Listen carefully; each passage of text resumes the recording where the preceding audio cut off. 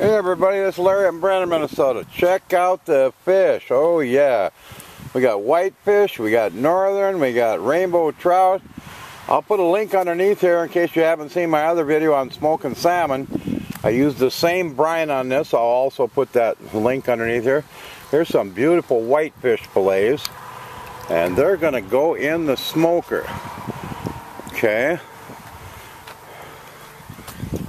And we're going to put them right in there. Line them right up.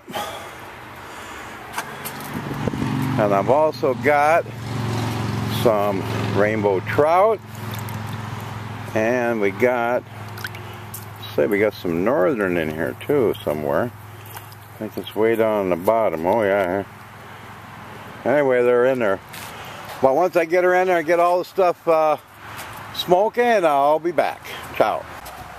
Okay, I got all the fish laid in here. I wanted to show you something too.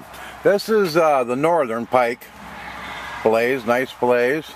This is all whitefish here and here and here. Nice whitefish fillets. This is rainbow trout. There's one big whitefish in the back. But on these whole fish, what I like to do is I just took these little bamboo skewers. You can get 100 of them at Walmart for $1. They're dirt cheap. Just break them off. You could use toothpicks too to hold the cavity open. I like because then you get the smoke inside there and everything. What I'll do is after they smoke a while, they'll kind of stay, and I can remove that and kind of straighten them out for appearance, make it look nice.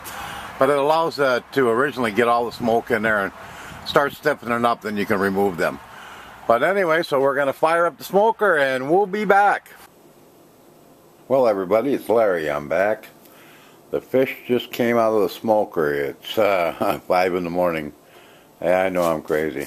I started this at 1 o'clock in the afternoon. I cold smoked it for about 6 hours. And then I slowly started bringing up the temperature till it was about 180 in the smoker. And then finished it out that way. This is all whitefish. Beautiful whitefish. This is northern pike. This is another whitefish, a whole one. More whitefish and 3 rainbow trout. Quite a haul, huh? Well, I'm going to put a link below this. You can make, take this smoked fish, you can use salmon or trout or anything and make this killer dip, okay? I call it salmon dip. You can make it whitefish dip. You can make it northern dip. Anything you want. But anyway, I've been busy. I got to get up in the morning. Well, it's almost morning. I'm going to can apple juice. But anyway, it sure came out good. It sure smells good. I smoked it with applewood and hickory. And beautiful color. I did taste some. I got one of the whitefish in the fridge. It always tastes so much better to me.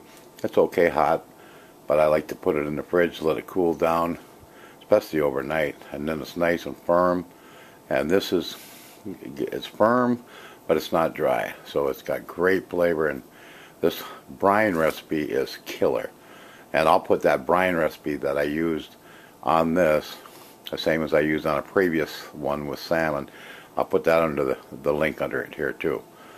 Okay, this is Larry up in Brine, Minnesota, saying smoke some fish. Ciao.